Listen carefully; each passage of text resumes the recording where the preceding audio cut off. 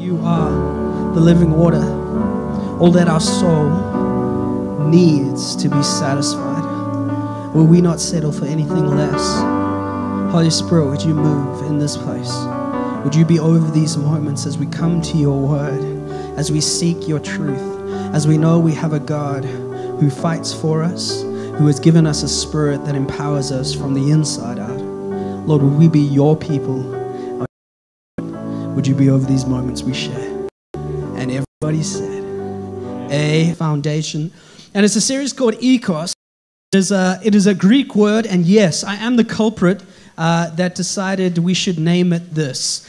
Because oikodomeo literally means to build up. OîKOS means a house, a building, or a dwelling place. And oikodomeo doesn't roll off the tongue as nicely, so I decided OîKOS worked better. Because the whole point of the series is a look at how amazingly God will fill believers with the Holy Spirit, that the Spirit will dwell within us, fill us, and empower us to do all that God is calling us to do. But they all point to this truth, that spiritual gifts are for the building up of the church. And the church in Scripture is spoken about as the house. We're not talking about a house or a building that is made of brick and mortar. The church is people. And so it's no shock that God desires to dwell in people, empower them by the power of the Spirit. And one of those incredible ways he does it is through the Spirit. That's what this series is all about. Last week when James kind of set all the foundations for us, we are now going to get very specific. We're going to actually look at two specific gifts that are given and evidenced in Scripture. And they're the two miraculous or sign gifts, healing and miracles. And everyone got excited. We're going to be in 1 Corinthians 12 again. And so I'm going to read a bunch of it that we had seen last week just to give us some context, but also just to help remind us and refresh us if we weren't here. It starts in 1 Corinthians 12 in verse 1. You can follow along with me. It says, "Now concerning spiritual gifts, brothers, I do not want you to be uninformed." This is the heart of this series. Because we want to hold the balance of understanding that God's word has something to say to us. That we can walk this tightrope of walking out the Spirit as he would have us. But we don't want to be uninformed. We want to walk and stand on God's truth. Verse 4 says, "Now there are varieties of gifts, but the same Spirit. And there are varieties of service, but the same Lord. And there are varieties of activities, but it is the same God who empowers them all in everyone."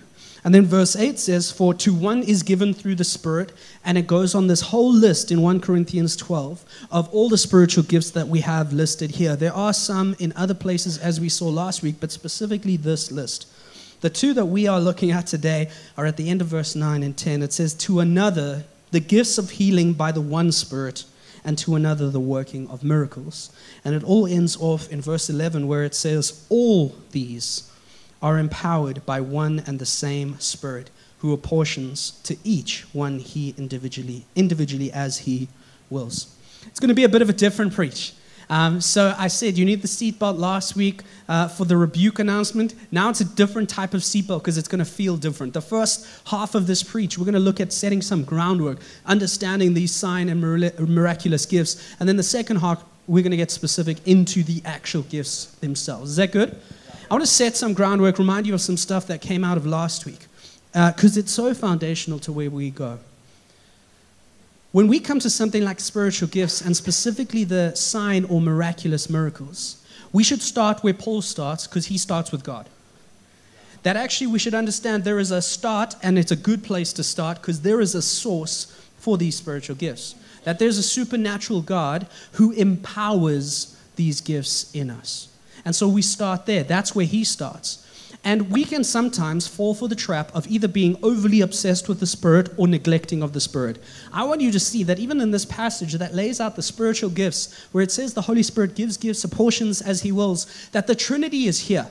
That we can sing King of Kings, God 3 in 1, it's here. That's why it says there are a variety of gifts, but the same Spirit. Holy Spirit is there. It says there are a variety of service, but the same Lord. Jesus is Lord of Lords. The Son is there. It says there's a variety of activities, but it is the same God, God the Father, who empowers them all. This is a Trinitarian thing. This is empowered by the Godhead, but it specifically comes through God the Holy Spirit. Now, we amazingly also have the model of how to walk this out well in Jesus. Because Jesus would do his ministry on earth empowered by the Holy Spirit. So that now we can do that ministry with the same Spirit. Why? Because we have the same Lord under the same God who is our authority. So his mission is our mission. His authority is our authority. And it means we fall in line. We walk in line in the same way. God gives these gifts to us as believers to empower us for all that he calls. Now, when we get to the miraculous or sign gifts, we'll see in Scripture they're called signs, wonders, works, miraculous powers. And they're called sign gifts specifically because just like a sign or a signpost, they point to a destination or a place. And what they specifically point to is a truth, a reality of truth that Jesus is king. And if he is king, his kingdom is over the supernatural and natural. And we get a picture of kingdom power entering into earthly spaces. And so we get to see these signs. We go wrong because we get caught up in the signs and forget the signs are there to point us back to Jesus. We need to hold that tension. Now, last week, James did address that there'll be many of us who come from basically two sides of this in our approach and our attitude, and that might be based on the experience you've had. We're going to have those who are the super conservative. We're going to have those who are the super charismatic, and we're all in the same room. It's okay. You're going to have those who are deeply cautious. You're going to have those who are deeply desiring to see these things. But I want to say it again, here at City, we're so aware that many of us have different backgrounds, experiences, church traditions that we kind of have come from that have molded and shaped us into one of these things. But we want to encourage you, whether you came from old denominational mainstream church, kind of the chosen frozen, don't worry, it's not you, it's 8 a.m., you guys came later, or the super charismaniac Pentecostals who used to do flag waving in worship. Anyone there? We did some crazy things in church. And then there's the people who go, Dunks, I have no idea what you are talking about. Because there's no context. I don't know. You guys waved flags and we did these crazy things. And so we understand people come from different places and have different backgrounds, experiences. But what I want to implore again is this, that here at City, we seek to live in the balance and the tension of these things. That on the one side, we want to hold to God's word. Because this is his ultimate authority. But on the other side, we want to walk by the Spirit because it's a gift given by him to do all that he has asked us to do. I want you to know, if we are only word and no Spirit, we will be dry and dead and we will miss out on the walk that Jesus is calling. But if we are only Spirit and not word, and we toss that to the side, can I tell you, we do crazy things. We go off with the fairies, and we get very unbiblical. These gifts are given. You can clap. It's okay. If we're all going to clap, we're going to do it together. Clap. I have always said this. If you've not been here, I always say this. The more you respond, the better I preach, the better it is for everyone. These gifts are given by the Spirit, but I hope you know these Spirit, they're called under... No, we'll get... I'm getting ahead of myself. Whew. Beyond our attitudes, our experiences, our approaches, I think it is also so important just to highlight that there are different positions on this thing within church. That actually we need to be very clear as to what those positions are and where we as City Hope Church fall. And so I want to actually hone in on that. And so as elders and as City Hope Church, I want to be very clear where we sit. And the big two tribes, and I say tribes because we're all within the big C church, Jesus, Team Jesus, we're all on it. But the two big tribes that you can be on with specifically these gifts and the miraculous gifts is two big words, either cessationism or continuationism, right? Those are the two. And basically it's all trying to ask this question, are certain gifts still available and operational and existing now through believers and in the church? That's the question that's on the table. I'll give you some definitions so we all know what we're talking about. Cessationism is this position, that the supernatural sign gifts existed and functioned only in the first century to confirm and approve the authority of the apostles, their message, but these gifts have now ceased because of the canon of Scripture is complete. If you want to know what cessationism, that's it. I'll give you a note here just so no one gets confused. Most cessationists don't say that the miraculous or healing has completely ceased and stopped. They just say that the gift of those things working through believers has now ceased. Most are on that. So I'll just give that caveat so that our cessationist friends believe I have represented them well. Continuists.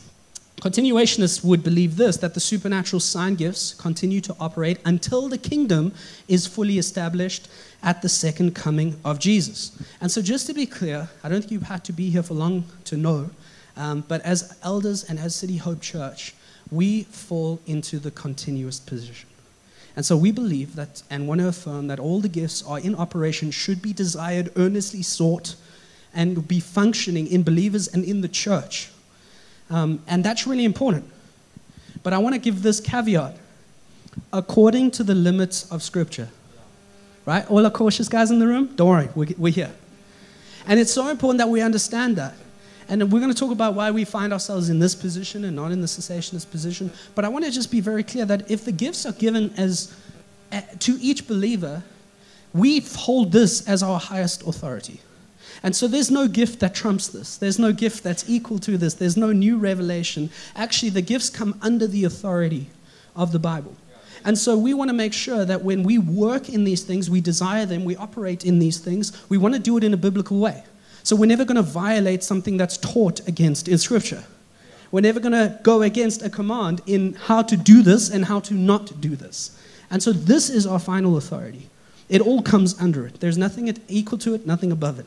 Be very, very clear. But the question is, why do we fall to the continuist side and not cessationist side? And I think it's important to give you a bit of the picture. Some of us might be shocked at, I'm going to put up a little list for us, of cessationists through history, because maybe some of your favorite theologians, writers, pastors, preachers actually fall in that camp and were that or are that. And so I'll go to an early church father, Augustine, if we've got any Americans in the house. Augustine, he was for the most part of his life a cessationist. Believed that, sat in that tribe. He did change his mind at the end of his life. You look through a few theologians through history. John Calvin, James's homeboy. We agree on trust me, we agree on so much, we don't agree on this. And that's okay. Jonathan Edwards, Matthew Henry, John Owen, George Whitefield, B.B. Warfield, and then even into the modern day theologians like Norman Geisler, R.C. Sproul, and probably the most famous in the camp right now is John MacArthur. Know lots of people who listen to his preaching, love his books, maybe I've seen a few John MacArthur study Bibles. I've seen them around, don't worry. And this is why some people, the joke went over their head when James said, I've got a quote from John MacArthur about spiritual gifts, and it's hilarious that I do. This is why. But I want to, you'll see there's also a little asterisk there by R.C. Sproul, because he would also change his position later in life. In 2019, he'd actually jump ship and move to the continuous side. But I want to set a little bit of groundwork here, because I think it's so important. Your mind might be blowing up right now, because you're like, I don't understand. Now there's different sides, and it's a debate. I just want to be helpful. We are all on Team Jesus. And the difference is this: we have got closed-hand issues, and we have open-hand issues. In closed-hand things that have to do with the gospel, with our beliefs that are entrenched in who God is and how He relates to us and how we can relate to Him, these are things that are closed-hand. This is where we are now going to say, actually, there might be a division here, because we can't move forward because these things are so fundamental to the gospel and the good news of Jesus. However, there are many of things that are open-hand. And so when we get to continuationism versus cessationism, we're in the open hand. Because understand, what a cessationist is saying is that the gifts of the Spirit have ceased and are not in operation right now. They're not denying the role of the Holy Spirit in the life of a believer and our salvation. They're very clear. The Spirit seals us. Quite literally, we have a heart of stone that's replaced with a heart of flesh. They're not denying any of this, the role of the Holy Spirit. We're only playing with the gifts. And so I just want to always draw that line, that we need to know where we are, that we can disagree, but we can love each other the same because we're on Team Jesus. They're not preaching a different Jesus. They're not preaching a different gospel. We're standing on the truth of God's word. But we can have a disagreement here. That's why you can have R.C. Sproul changing his mind. You can have Augustine changing his mind, because it's on these things. It's so important. The key text I want to take you to is in 1 Corinthians 13. James had referenced a section of this last week, but it really is the key text in understanding the different sides and how this all plays together. Starting in verse 8, it says this: love never ends. As for prophecies, they will pass away. As for tongues, they will cease. As for knowledge, it will pass away. For we know in part and we prophesy in part. When the perfect comes, the partial will pass away. James read this last week. When I was a child, I spoke like a child. I thought like a child. I reasoned like a child. When I became a man, I gave up childish ways. For now we see in a mirror dimly, but then face to face. Now I know in part, then I shall know fully, even as I have been fully known. And so this text, which is teaching on spiritual gifts, is very clear that there will be a day when the spiritual gifts will cease because they will no longer be needed. The question is when. And this is where we might differ. And the key comes in the verse that says, but when the perfect comes, the partial will pass away. And the interpretation of what that perfect comes means is the key. Because cessationists will interpret the perfect as being the Bible, God's perfect word. And so the supernatural gifts were there in the first century to attest to the authority of the apostles so that they could write scripture for us that we know is godly, that has the seal of approval that this is God's word for us. And it's attested to by these gifts at work. But because now the canon is finished and complete, we've got God's word exactly as it's wanted, it's perfect, it means now those gifts don't need to be in operation anymore. Now we are in full agreement, I think I've made my point, that God's word is perfect. That we believe that the Bible, as it is God's word for us. That it is perfect, that it should be our highest level of authority, that there is nothing equal to or greater than it in terms of authority.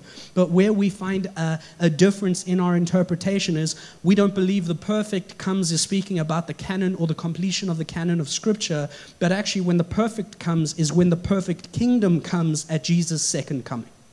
And this is where the difference kicks in.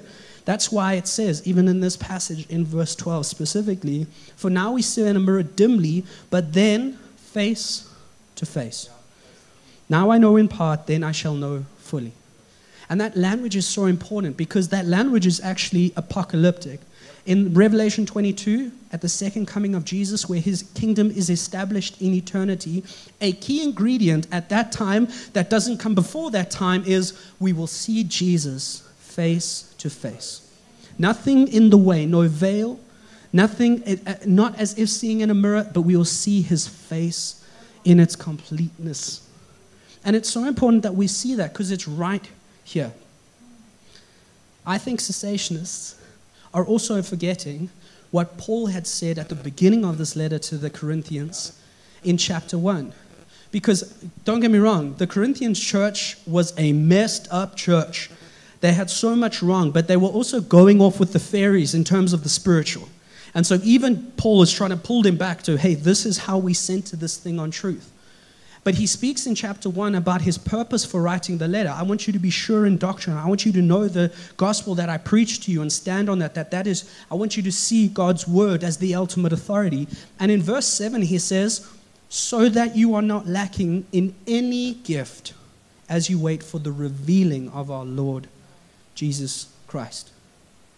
Paul makes it clear the gifts are given and they should continue. So they run into a biblical problem, but cessationists also run into a historical problem. It actually says this, cessationists will always say this and hold to this quite strongly, that that history has proven that miracles and healing happening through believers actually did cease historically after the first generation, the apostolic age, after they had passed away. But they run into issues because from that time until now, because cessationism, I hope you see, is not a modern trend, it's always been with us. But from that time until now, they've always had the awkward moment of trying to explain away miraculous or healing moments where it very clearly involved the gifting of a believer. And so they have to sometimes do some Olympics and gymnastics to get around that. I was going to share this a bit later, but and I'll come back to it. R.C. Sproul, when he switched teams, became continuous. In 2019, I read the interview where he spoke about it. He had said, for my entire life, I had always actually identified and articulated my position as a leaky cessationist, which I think is the most ironic thing ever. It's like the Spirit of God is there. It's not going to believers, but every now and then, God just leaks a little something, and then, sorry, healed, miraculous. Like, it's a hilarious thing. But it's something that I think cessationists actually have to look at. And one thing historically that I think they need to look at is a guy called Irenaeus. Irenaeus was an early church father. There he is.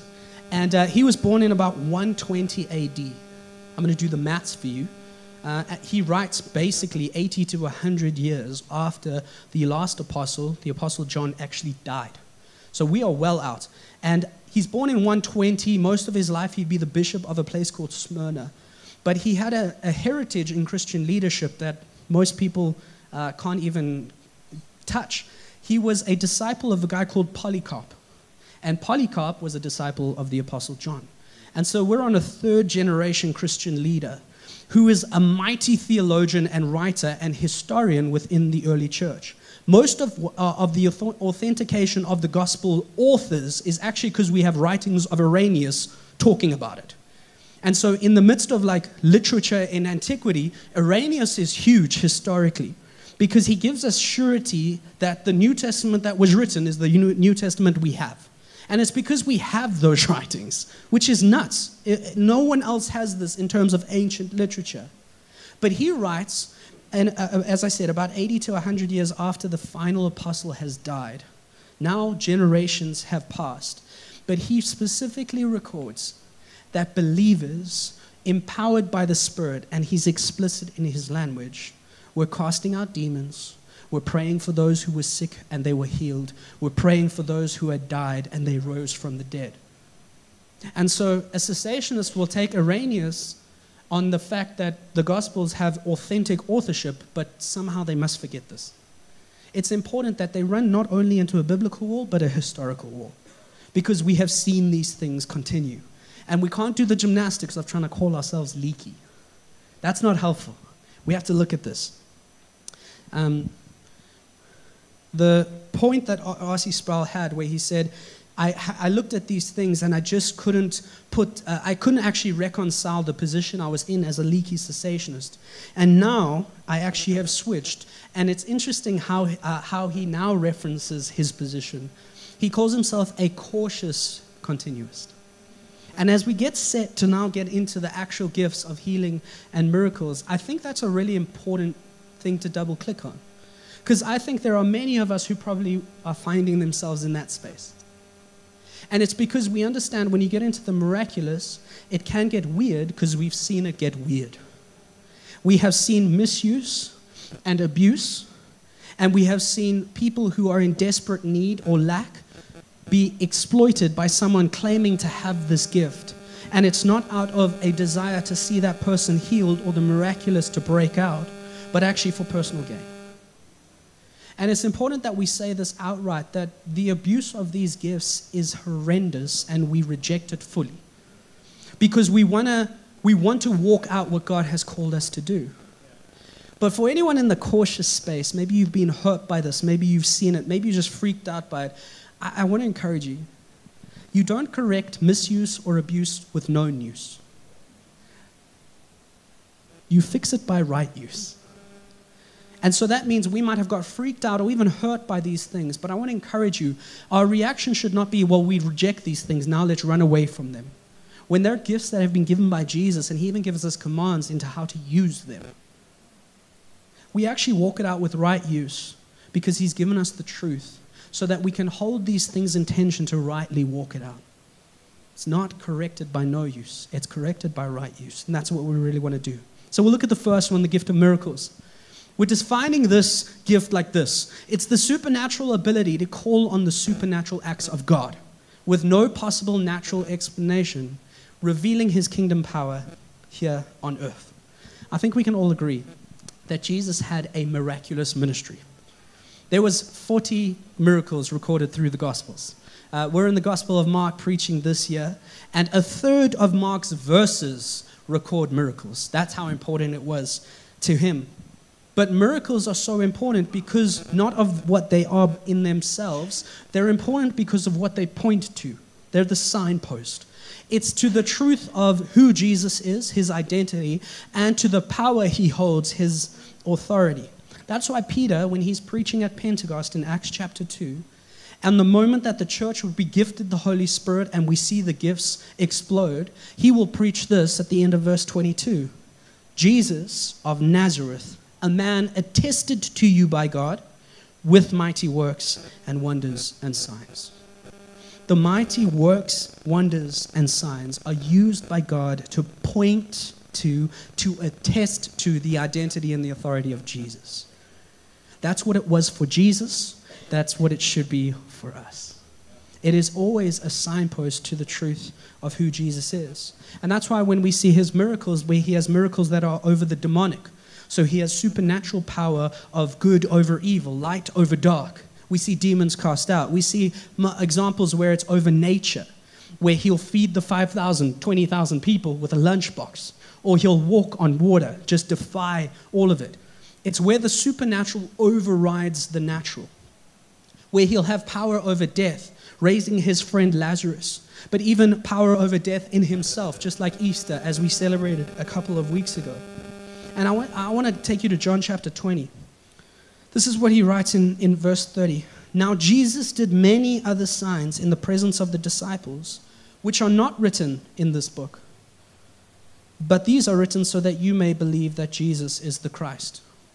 So we have a record of miracles because they're there to attest to point to who he is. This is the greatest hits. This was selected for that purpose. But please also know there are books that could be written, libraries that could be filled of all the stuff that Jesus had done. But it's so important that we don't miss the purpose of the working of the miraculous, that we hold it in tension. There were others in Scripture who had this gift, and we see it play out. Even in the Old Testament, you have Moses and Elijah. I just thought about this when we were doing the baby dedication for Elia. You had the moment where the prophets of Baal are on one side, Elijah is on one side, and they say, right, the God who is true can call down fire from heaven and light the altar. After having Elijah literally gets it all baptized with 1 million liters of water and starts to make jokes because the Baal guys, they can't do it. And he calls down fire from heaven, and God comes. Miraculous. Fire, whole altar gone. All the prophets of Baal actually are put to death. But in that moment, the people understand that God is legit and God is real. And it's interesting because God had given Elijah the name Elijah, and I think it's because he knew what was happening in this moment. Because as the people took Elijah and lifted him up, because he was the victor over the evil prophets of Baal, they all are shouting, Elijah, Elijah, Elijah. But what does Elijah mean? Yahweh is God. Because again, the miracle is not, hey, let's celebrate and give glory to Elijah. The signpost is Yahweh is God. That's how the miraculous works. We saw miracles come through the apostles. It says many wonders and signs were done through them at the end of Acts chapter 2. Stephen, who wasn't an apostle, this is an awkward one for our cessationist friends. Stephen, who was not an apostle, in Acts chapter 6, it says through him many great miracles were done. Paul is a great example. We see miracles coming through him in his time in Ephesus in Acts 19. We see him cast out demons in Acts 16. And so the work of the miraculous has always been at play, but we have a model in Jesus that we can follow. Now, there's some common misuses or errors that I really want to highlight in the midst of this gift. I think the first misuse of this gift is exactly this: those with the gift who exalt themselves and not God. Those who would seek the cries of the crowd that say, hey, give me praise, and not point to the truth of God himself, that he is powerful. It's supposed to be a signpost. It is never about the one with the gift. It is about the one who does the work. God is the one who moves in the miraculous. Second one is this: those with the gift who believe themselves and their gift to be superior to other Christians or other Christian leaders. We saw this last week. There's no hierarchy in the gifting. It is all given by God for the common good to build up the church. And so there's no one gift that beats another, and therefore it means the one who has been given a gift cannot be better than another. All different body parts doing in the same thing. There's no superiority. And the last one is really a warning, because we know we can do this. An error we can fall into is when we chase the spectacular and not the Savior. There were many who saw the miracles of Jesus, witnessed them, couldn't deny, and did not follow, did not turn. Because this was true in the first century, and it is true today. There are many who seek the show and not the Savior. There are many who want to see the supernatural, but not Jesus. There are many who want to be entertained, but will reject the truth. See, the application for us is that we should never be a people that seek the signs, but seek the Savior. That we should only ever be a people who seek Jesus first. Because can I tell you, we go wrong. If we chase miracles and wonders and signs, we'll miss Jesus. But amazingly, if we chase Jesus, signs, miracles, and wonders will follow him. And so we have to get the order right. We have to get our direction right. We have to get our focus right. We don't chase the miracle. We don't chase the sign. We go after the one that the sign points to, and amazingly, what happens? More miracles and signs come along the way. And that's how we hold these things in tension. We earnestly desire, but we don't get caught up in. Turn to the... You can clap on that one. It's okay.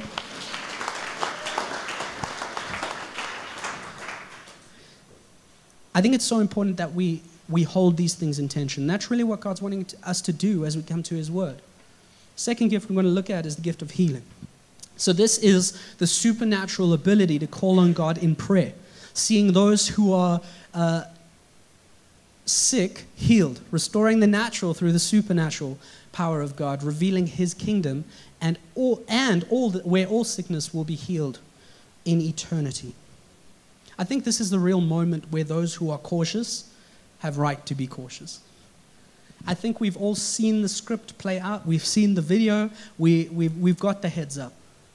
We know the guys who walk out in white suits with a Rolex on the wrist, shouting at a TV, if you pay X amount, your prayer can get answered tonight and you can be healed.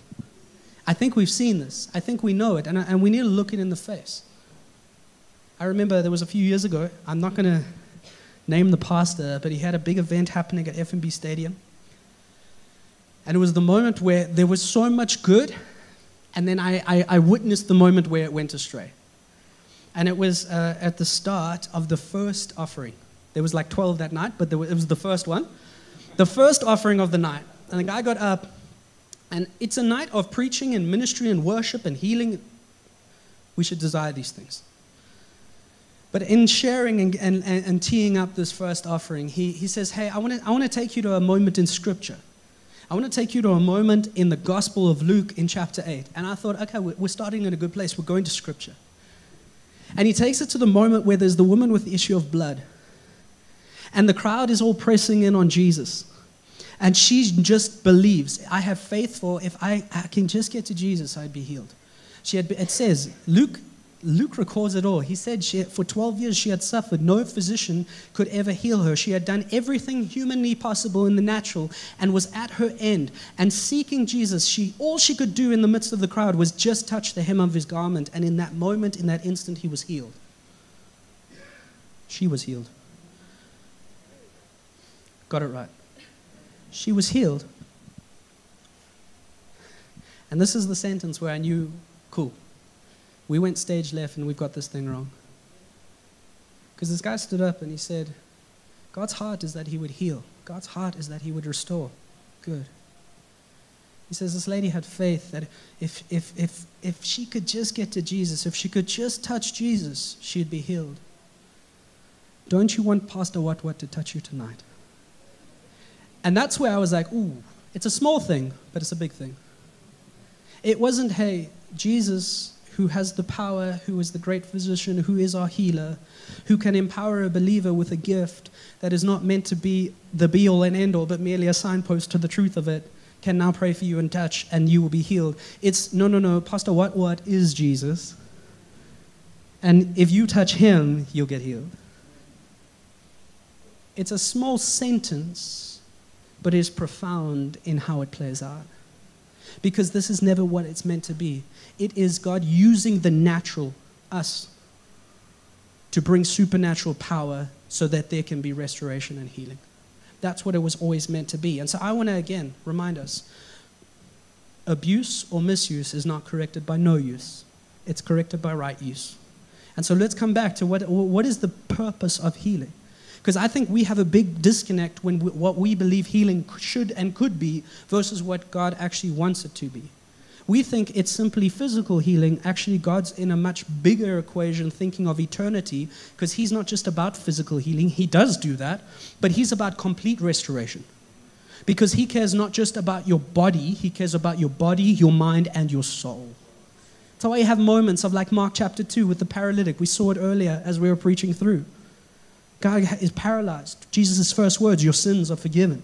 Why? I care about your greatest need, that you are in need of salvation. But that doesn't mean I'm not going to restore your legs. I get to do that. I'm God. I get to choose. But understand the healing that comes from the supernatural, it takes out the whole person. I think sometimes we think that in the midst of the gift of healing, there is always going to be a war or a battle between medicine and science and God and the Holy Spirit. Can I tell you, we have recorded in Gospels and Acts, in vast detail, accounts of the miraculous work, accounts of recorded healings that are very specifically recorded away so that we know that it is verified that the supernatural took over the natural. You have 27 individuals in the Gospels that get healed by Jesus, 10 groups of people that get healed by Jesus. Great detail. The book of Acts was written by Dr. Luke. He's a physician, New Testament historian. But we think that there has to be a war between medicine and science and God and the Holy Spirit. If the book was written by a doctor who is recording in such detail so that we can verify this was supernatural, not natural, these things aren't actually at war with each other. He gives us this detail because he wants us to know at a natural level this thing couldn't happen. So much so that we have had medical scientists in the modern age look back at the accounts that Luke gives us. 12 of the 28 chapters of the book of Acts record healings, where they go back to look. And in such detail, he has done it as a physician so that we know we have reached the end of the natural and now something supernatural has kicked in. There were those who said, oh, Jesus didn't really die because it was the key of, it's a closed-hand issue. He has to die so that he can rise again. That makes sense. There was those who said, we don't know if he really died. They faked it. Medical science looks at the report of Luke, a doctor, and they say there is no way by what is here and the natural he died. It's so important that we hold these two things in tension and we don't think they're fighting each other. But we need to understand the purpose of healing from God's perspective. It is not just about the physical. It is about the entire person. I think this is our issue. I'm going to put up this graphic. Mind, body, and soul. Natural intervention only ever goes after the mind and body. That's where we seek as humans to intervene. It is only when you get to supernatural healing that the soul gets cared for too. It's why, son, your sins are forgiven matters, and then I'll heal your legs. Because God knows in His sovereignty across all of eternity and over all of history that what is the use of me temporarily healing your legs right now and you die for eternity broken apart from God forever? There's no point. So He says, I'm not just going to care about your mind and your body, I'm going to care about your soul. And when we have moments where we struggle because we go, God, I'm so struggling in my body. I need healing. Or God, I am so struggling in my mind, my mental and emotional health right now. And why are you not healing me? I think what we need to know is that there is no power in the person with the gift, that there is only power in God. But the God we have hope, faith, and trust in is the God who knows it all and knows what is best. And so whether we get healed now in the temporary or healed ultimately in eternity, the beautiful truth is that healing is guaranteed. And I know that's difficult when we've lost someone to cancer and we prayed so hard. I know it's so hard when we're in the midst of the suffering going, God, why are you letting me through this? Can I tell you? God uses it all. But the hope we have in eternity is that everything gets healed. When Jesus in Revelation says, I will wipe away every tear, there will now be no sickness, no disease. It's why the gifts need to stop now, because we don't need them anymore. There will be a day where the gift of healing is not needed anymore. Because this is the thing, God's heart hasn't changed. Human needs haven't changed. In that day, it will change. We will no longer need it. But we can trust in the God who looks at a restoration of our entire being. And we can trust him with it. Some common errors in this gift that I really want to highlight is there are those who wrongly believe every prayer by someone with this gift results in healing. Speak to anyone who has this gift and walks it out humbly, rightly, according to Scripture, and they will tell you their hit rate is not 100%. There was only one who had a 100% hit rate, and it was Jesus, and Jesus alone. Why? Because again, healing is not in the hands of the one with the gift. Healing is in the hands of God. And so he gets to decide. He gets to choose. And his will is perfect. He is sovereign, so he is powerful to do it, but he is also sovereign and good, so he can do it at its best. If we have the gift, we pray. We pray with great faith, but we know it's not always going to be like that. Whether you get healed in that moment as that person who has the gift prays for you, or someone else prays for you, we also know that it will be healed in eternity. Second thing that I think is an error that we sometimes fall into is that we walk out untested testimonies. And I think this is something that's so important because this is an area where we have seen this abused and misused in so many ways. This person got paid to lie and tell a testimony, or there's a testimony that we're not quite sure what's here. I think it's so important that our process is always let's be a people that testify at the goodness of God. The church should do that. The people of God should share in those testimonies because they're signposts that point us to the glory of God. But I don't think we should end it there. If there's been a testimony, hey, here's a healing, let's get that checked. Because all it's going to do is give us the verifiedness that we can then stand on the truth that this is a real thing. I'll tell you a story. I can tell you right now, I don't believe I have the gift of healing. Say that for free. But there have been 2 occasions where I have prayed for people and they have been healed. Both times it was knees. I don't know why. Maybe God's got a thing with me and knees. And I'll say this, it's personal.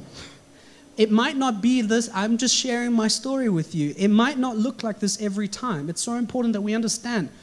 I was speaking to a lady after the 8 a.m. Jesus changed. Whenever he did a healing, he did it a million different ways because I think he knew we would come up with a formula that says A plus B equals C. So we don't do that. But for some reason, 2 times I prayed for knees to be healed and they have.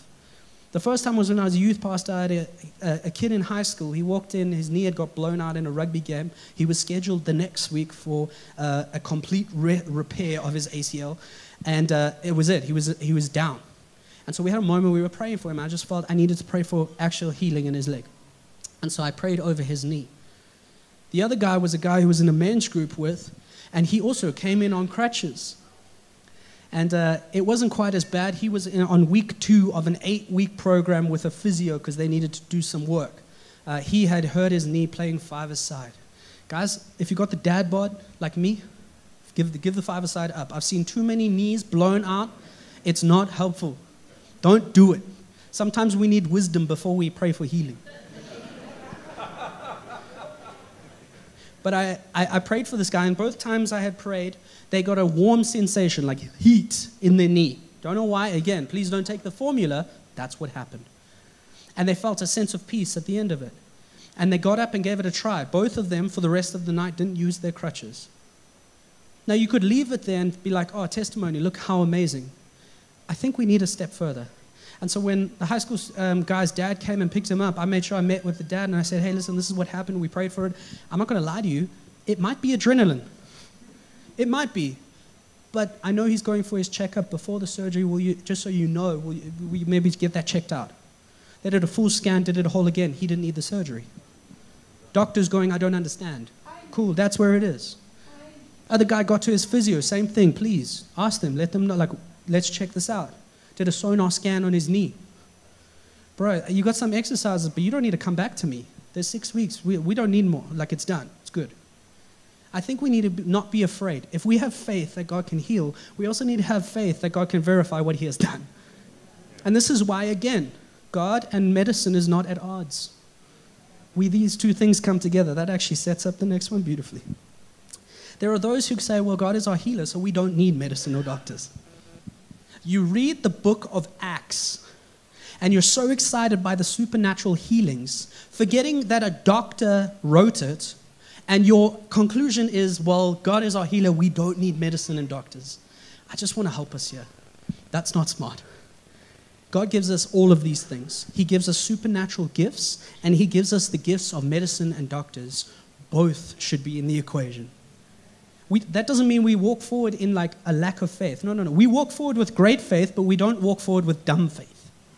And so how it plays out for us here at City is that we are the church that are going to pray for you and expect and hope that the God of the supernatural will supernaturally heal, and please go to the doctor too.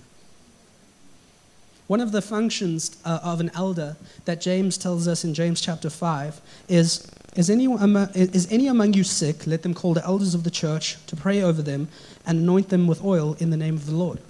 We do this where we'll pray for people. It's always available after our gatherings where we pray for those who are sick. And so we've had people do this because it's a function of an elder. First thing I want to say is, please don't think every elder has the gift of healing, and yet it's still part of our function. But also, please don't limit yourself, ring fence it, and say, well, not only elders should be doing this. Because 2 verses later, it says this, verse 16. And again, please note, it's not just talking physical healing, complete healing. That's why it says, therefore confess your sins with each other. Sins is not just a physical issue, it's a spiritual issue. Confess your sins to each other and pray for each other so that you may be healed. And so actually, we're called to pray and be wise. That means if you're an elder, non-elder.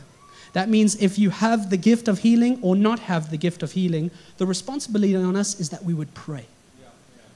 But our answer should never be pray only. It should actually be pray and go to the doctor. Healing's in God's hands. It's not in ours, it's not in the gift, but we know that God has given us all of this to walk it out wisely. I asked for permission to share this before anyone freaks out. This is a big part of Nikita's story, my wife. Amazingly, God has used medicine and doctors in a way that you can't imagine in restoring my wife. And so a few years ago, she got diagnosed with TLE. It's temporal lobe epilepsy, specifically in her right temporal lobe. And so that was playing out both physically in horrendous headaches, emotionally, it would just knock her for 6. And so these episodes, and it's not like the epilepsy where everything is shaking. It's not that. It's all, and the episodes played out and no one knew what it was, and she had suffered with it since she was young. And you can get in that moment and say, okay, cool, let's pray. God, would you supernaturally heal this? Would this be a miraculous healing? And can I tell you, we prayed for that, hoped for that, we want that. But amazingly, that's not how it played out. What actually played out was God moved pieces along, put it all together, because he has the big picture of it all, that she was sitting in the office of a psychologist who is a Christian, who also has the gift of prophecy, who in that moment she had an episode right in front of him, got to witness it, and then said, I think I know what's happening here. I need you to go to a neurologist. We need to get some scans going here, because I think this is what it is, but let's check. Again, doctors and medicine are good things. And in that, she got diagnosed and got the right diagnosis, and then was able to get medicine that has literally changed her life. And we look at that and say, oh, well, it would have been so much better if God just supernaturally, miraculously healed. Can I tell you, it would be amazing. But it doesn't take away from the fact that God moved, he saw her in it, and he had a plan. And amazingly, we have the hope that ultimately in eternity, it all gets healed anyway. Last one, as the band joins me on stage. One of the dangerous beliefs that creep into church, and specifically this space, is, well, you've got great faith, and you've got the Spirit in you, so therefore you can't be sick. So that means if you are sick, there's a faith issue at play. Can I tell you, that's nonsense. Just want to help you with that. That's nonsense.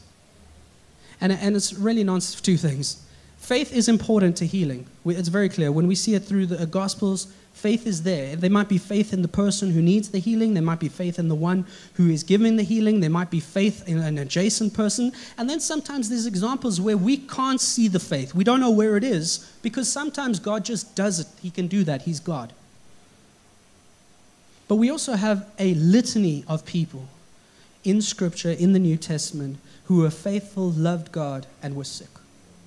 Whether it's Epaphroditus or Timothy or Trophimus, these were faithful servants, loved God, and yet they suffered in sickness. Even Paul himself suffered with sickness. And we only know some of the details, but we know he suffered over the long term with sickness. This is a guy who prayed that people would be healed, and they got healed. But yet he still struggled with sickness. It doesn't make sense. And so please, let's never go down that road. We come with great faith because we go to the healer. This is where I want to end as we get up, and I know it's a little late. Why don't you stand with me? I just want to turn our eyes to Jesus before we go into a moment of ministry and response. The greatest miracle worker was Jesus. The greatest healer is Jesus. But the greatest healer and the greatest miracle worker had to be broken so that we could receive the miracle of salvation in eternity. So that we could receive the miracle of healing, that we would be restored in our relationship with Jesus. Gabs, can you guys put up that 1 Peter verse for me?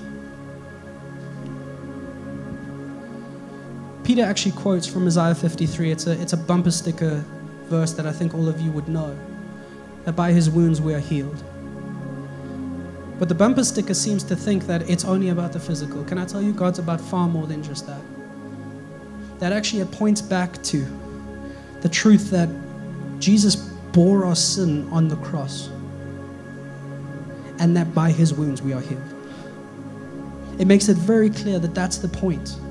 That his healing is complete restoration. Does that mean we don't pray for physical healing? No, we do. But understand that Jesus' heart for us is got eternity in mind because he cares for your mind, body, and soul. And for those who desire this gift, let's remember that. Let's not get despondent in it. I'm going to call Vaughn up to join me, actually. We're going to go into a time of response and ministry, and he's going to lead it. And this is a moment where all of us are on board, so please don't discount yourself. If you're not an elder, we're all going to pray. But let's hand it over to Vaughn. He's going to lead us to respond.